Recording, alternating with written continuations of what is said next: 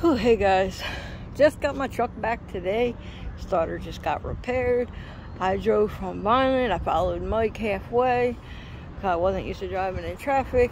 Then we went our separate ways. He went home, I came here. This is what I call my second home, guys. This is the parking lot I basically live in. I have for years on and off. Anyway, I had this little cushion here set up. It is like a little tiny bed. Right now all my other bedding is in U-Haul. I have to go pick that up, but this is just what I had in the truck for right now. So I'm gonna climb up in there and just chill. It is hot today. I just came out of Dollar Tree and I got some supplies.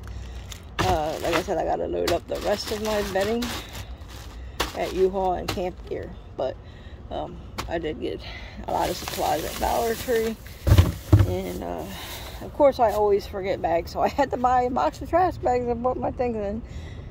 They come in handy, guys. You always need trash bags, so whatever. Yeah, it worked. Alright guys, I'm gonna head over to U-Haul now. I'm gonna load up the stuff, and then I'm going to lay the seats down and make my bed up, and then I'm gonna head to the park.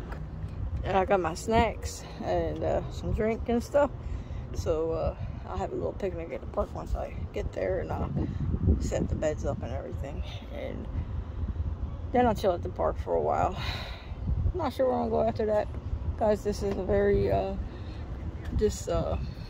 random life, I guess. You just float around, but it's very free. It's very freeing.